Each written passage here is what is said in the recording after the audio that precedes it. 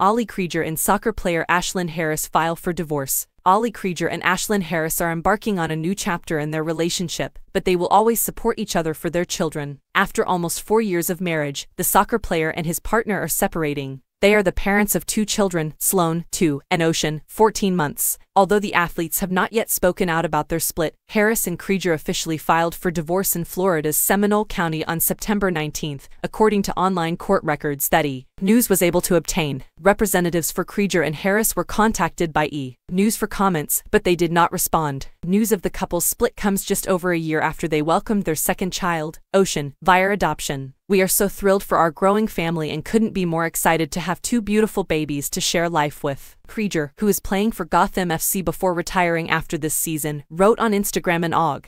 2022. "Baby boy, you are so loved and adored already, and I'm so proud to be your mommy." While Harris, who announced her retirement from professional soccer in 2022, noted in her own Instagram post at the time, "Sloan has been thriving and wakes up every morning saying baby, baby. We are incredibly thankful and excited for this new chapter as we parent 2 under 2, she stated. "Let it Ollie Krieger suffer through the restless nights. It wouldn't be how I would want it." The adoption of their daughter Sloan was previously announced by the former members of the U.S. women's national team on Valentine's Day 2021 in a public message to her birth mother.